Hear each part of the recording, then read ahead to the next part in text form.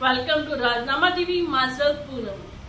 Congress President Mallikarjun Kharge on Wednesday replied to Union Home Minister Amit Shah's letter in which Amit Shah sought cooperation from the Congress and all parties in Parliament to discuss the Manipur issue. The day PM Modi compares us with a terrorist organization, the Home Minister writes a letter seeking cooperation from the opposition parties. The gap between the government and the opposition existed for years, but now we see a gap in the government as well. Calling India directionless by PM Modi is unfortunate, Kharge wrote in his letter. The opposition is demanding a statement from the government on Manipur.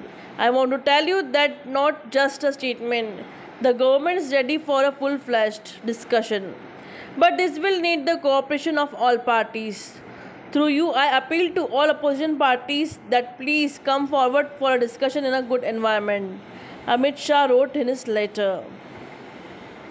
The government's attitude as opposed to the spirit of your letter has been insensitive and arbitrary in parliament.